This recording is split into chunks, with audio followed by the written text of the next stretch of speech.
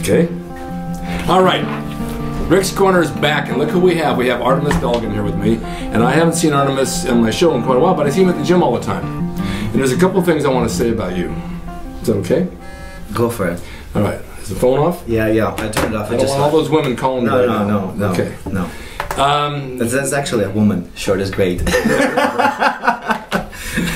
There's always controversy about people. Oh, he's doing drugs, he's doing this, he's doing that, he's taking shortcuts, and they get this about everybody, and you've had your share of that for sure. Mm-hmm. But I know from my point of view when I see you train that nobody that I know trains harder than you do. Oh, thank you. And it's true. I see what you do. You bust your ass in the gym.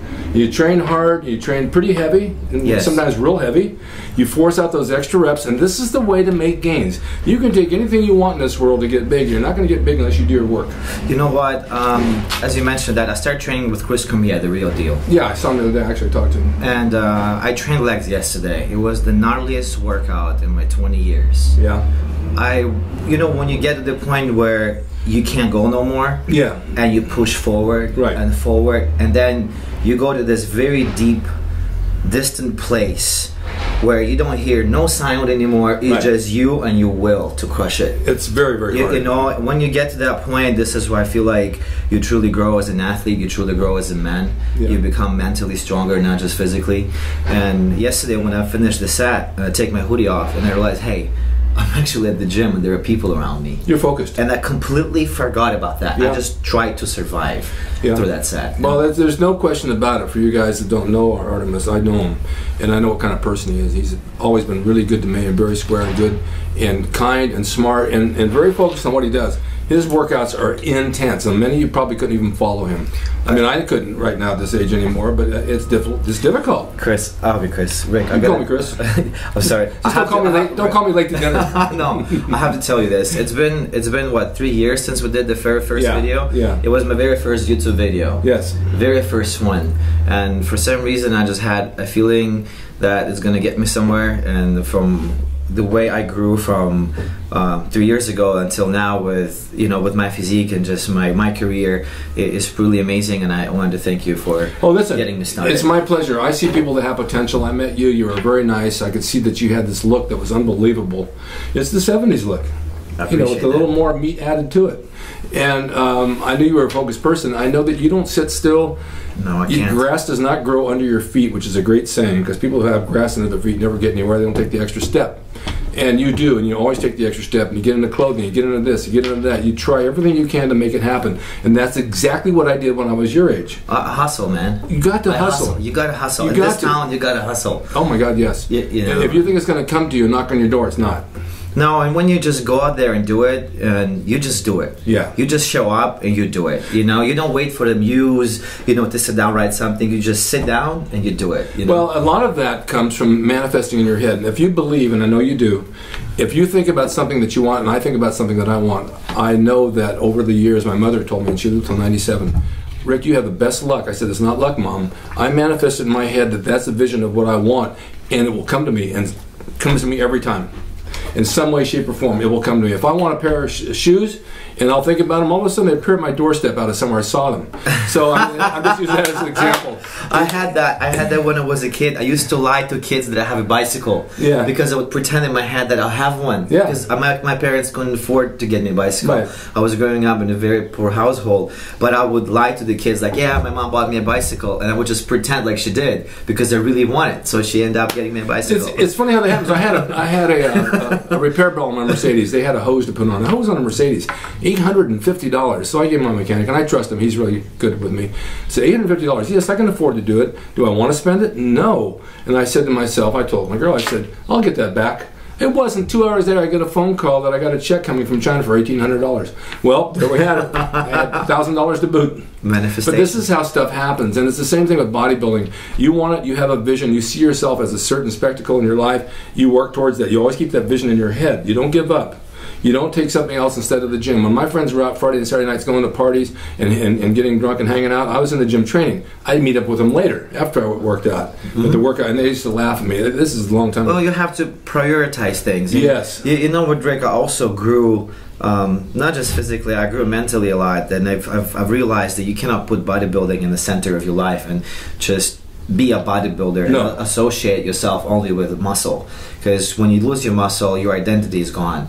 So you really have to work on something outside the gym as well, and I feel like a lot of people missing on that, you know, in the industry. That's so true. I used to kind of think that way, but I had other talents, like with music and guitar and stunts and acting and writing, and I did a little bit of everything. And even my dad died when I was very young, so he didn't get to see this, but my mom would say, "You got so much talent." I got it from her. That I knew that I had other ways to go. The bodybuilding, though, gave me the discipline, as it did Arnold and as it does to you. If you can get to the gym and do your sets and reps and watch your diet and discipline yourself to do this, you can take that to any level you want in any place in life.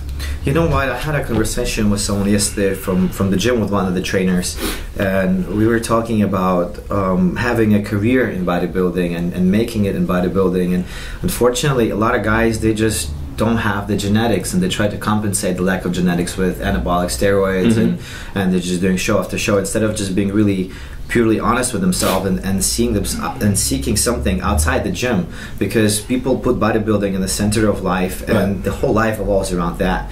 And when you get injured, what happens then? Your identity, you got nothing. Your identity is gone. So I kind of start realizing it sort of maybe earlier in now in my career, that I have to branch out, that I have to grow, because if Arnold never became an actor and never became a governor, he would not be Arnold. Right.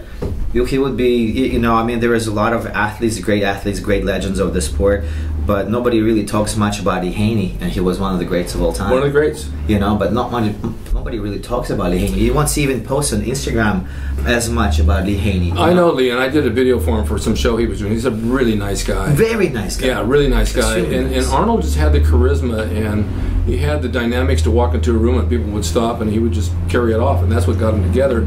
But you have to have other things surrounding that. And I teach wrestling out here in that ring, and I teach the guys, they all want to go off the ropes and do the fancy stuff. I said, learn how to wrestle in the middle of the ring. Learn hold, because sometimes that top rope will break. Then what are you going to do? You can't use the rope. I've seen it happen over and over. Yeah. 5 minutes into the match, you got 10 minutes to go. The rope broke. What do we do? Just stand here? No, wrestle like you're supposed to. So, but like at bodybuilding, it's a door opener. If you show it in the proper way without walking in all flex, look at me kind of stuff, but in a nice, like you have a nice shirt on, you look well built, people notice that you don't have to flex to show them, they already see it. Yeah. Then you follow it up with kindness and a smile and something warm, ambitious, and something to compliment the other person, how nice they are and how sweet they are, and gee, you look great, you must be working out. They never forget you. I agree with you. A little compliment goes a long way. Yes, but you know, again, I don't know how much you talk about the psychological, you know, mental part of bodybuilding, because it's a huge thing. Yeah. You know, people get very insecure, especially if they go on anabolic steroids and they've been cycling for years and they got used to a certain look. They identify themselves with that look. That's the insecurity. You know, and then when they don't look that way, they wear a short on, they don't flex, they feel depressed, you know, and they're forcing themselves to go back on that cycle and be dependent. That's like another topic already, but psychologically you become insecure because you associate yourself with that image. Some do. Now listen, I'm 72. I had congestive heart failure and pneumonia in July. I was in the hospital. I lost 30 pounds. My kid said to me, "You don't look good, Dad. You're going to die." You just won't give up, dude. And the doctor says, "If you don't stay in here, you're going to die tomorrow. Tomorrow you will die." And I said, no, I'm not going to let that happen. I came back. I went back in the hospital. I started training lightly, and I gained maybe 10 pounds back. And then my kid said to me, "You know, Dad, you're 25 pounds lighter than normal. You actually look better. You're leaner. You look younger. You look healthier." I said, "You know what? Maybe I'll just stay at this weight." It didn't bother my ego at all because I'd been there and done that, and now I just had the knee replacement, so I couldn't work legs for 2 months, and I felt a little bad, but I still went and did upper body every day. Now I was 216 today, which to me is a lot of weight for a 5'11", height guy. I agree with you. See, I also used the sport, I used the bodybuilding as a platform to build something else. And I also started realizing that I don't really want to push it. I want to experience life on a larger scale. And I got off drugs like 4 months ago, and I stopped doing everything because I just felt like it was the right thing to do for me at this time. Yeah, sure. You know, and now I feel like my mind is back, my motivation is back, because I don't go through these mood swings all the time, because when you're in gear, you just go through this up and downs. You know, it does affect your moods. You get very aggressive, and I couldn't really handle some business situations without stressing out.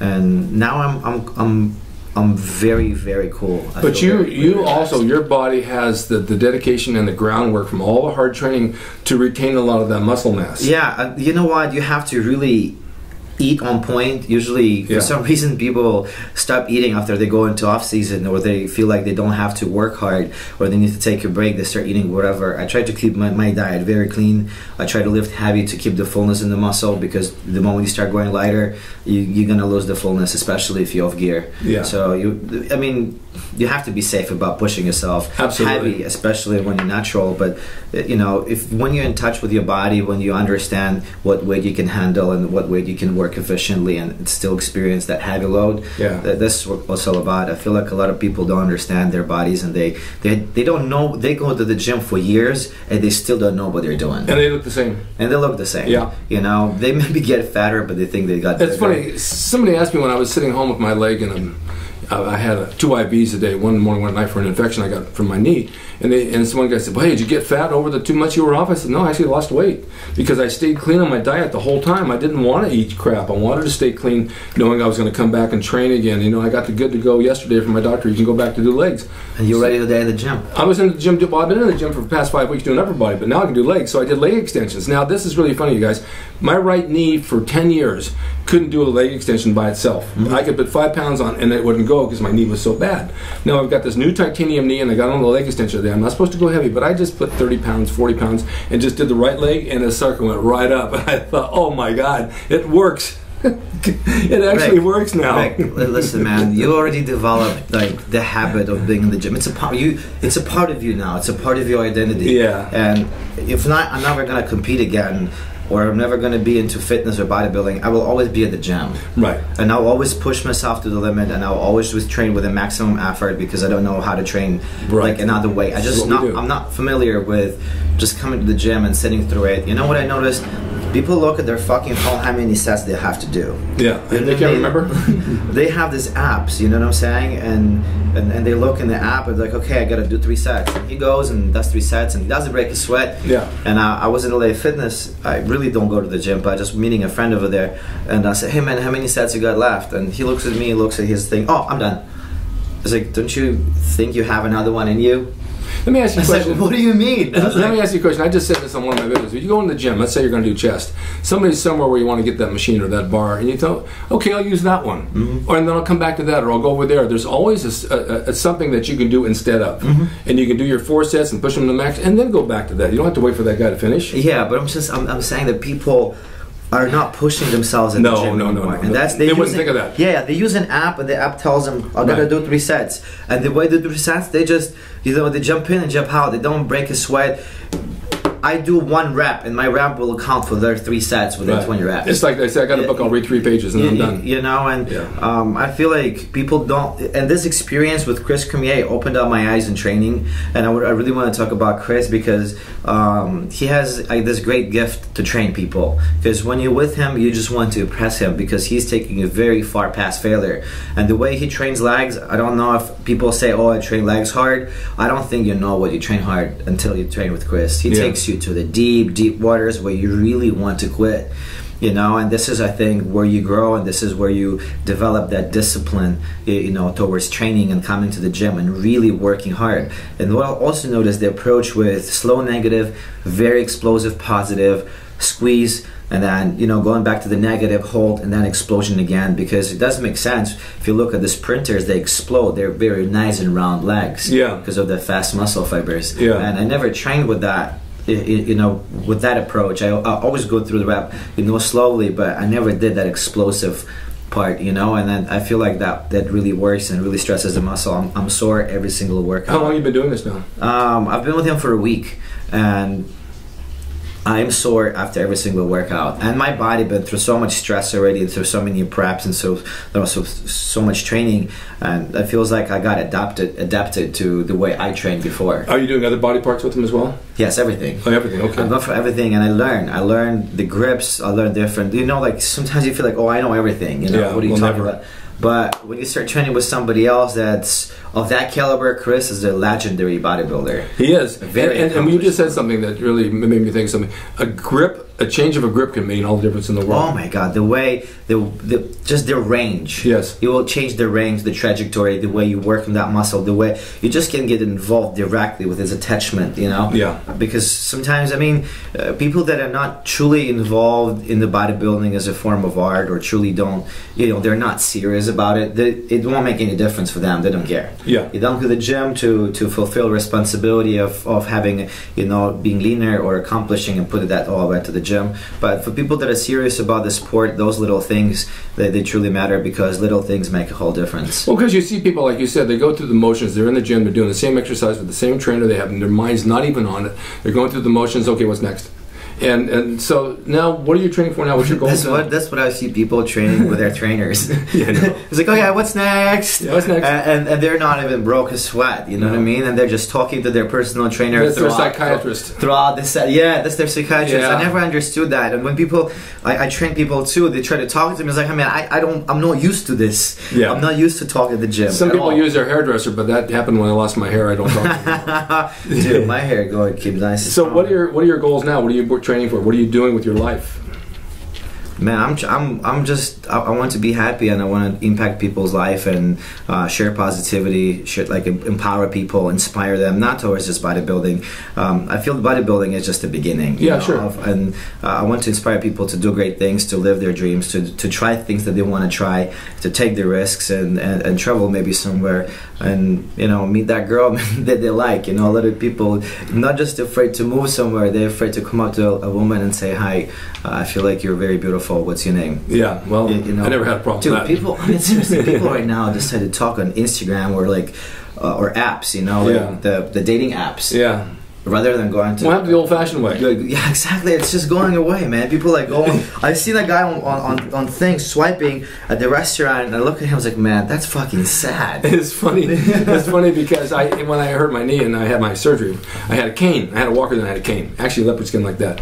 And so I'll go somewhere and I'll take the cane, I'll go down the step, and all these girls are there, and I said, oh, could you give me a hand, please? Oh, like, sure. And what's your name, by the way? You're awfully pretty.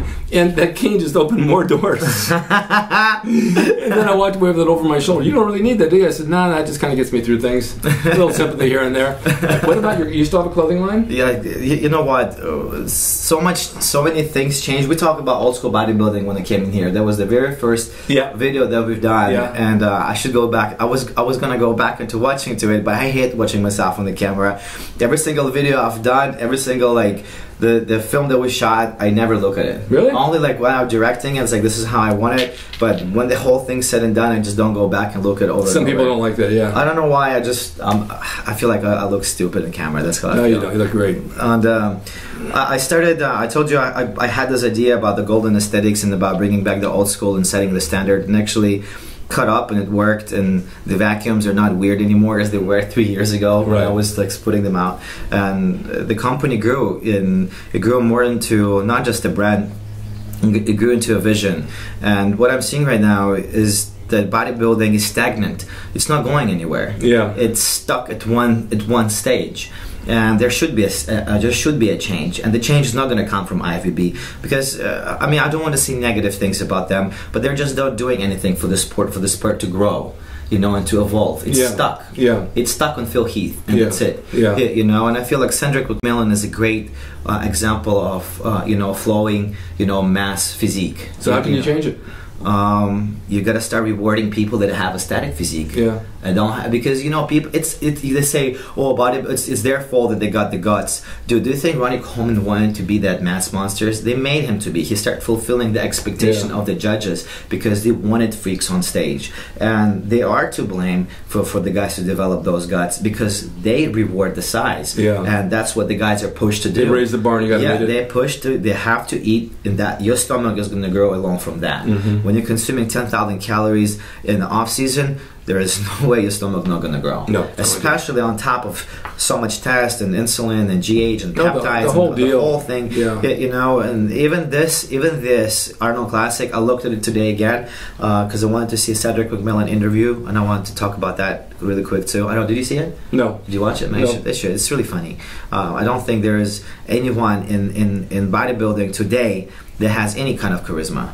and people criticized Cedric for expressing his thoughts and being really funny and inspirational on stage and actually having a laugh with Arnold. No one ever done that before, and I feel like it was awesome. That's the way it should be. It was cool, and people say, "Oh, he shouldn't have asked him this question." Man, that's his win. That's his man.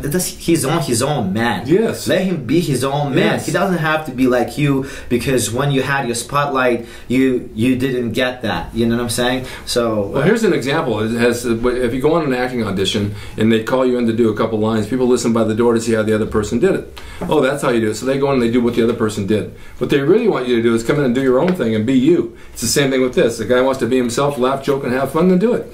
Yes, absolutely. And going back to Golden Aesthetics, that's what I'm trying to create now. I'm trying to create like our own thing, our own industry within the industry, that's based on art, that's based on inspiration and empowering people and promoting bodybuilding from a very beautiful point of view. Not, right. You know, the way they post today, they just turn around like robots. You know, if you look at the physiques of 70s, 80s, and even early 90s, people were flowing into the pose. It was like a dance. It was like a dance, you know, and today you see these big dudes come out, and it just, I don't know, it's a contest of size, and I don't think it's even, you know, appealing to the mainstream. It would probably scare a normal person rather than say, oh wow. Oh no, it's not like today. I get so many emails from people saying that they don't like that kind of stuff. You know, and yes, that's what I'm saying. That's how you do the change. You work hard, you can gain it, and it's admirable that you can put that size on, but it doesn't look good.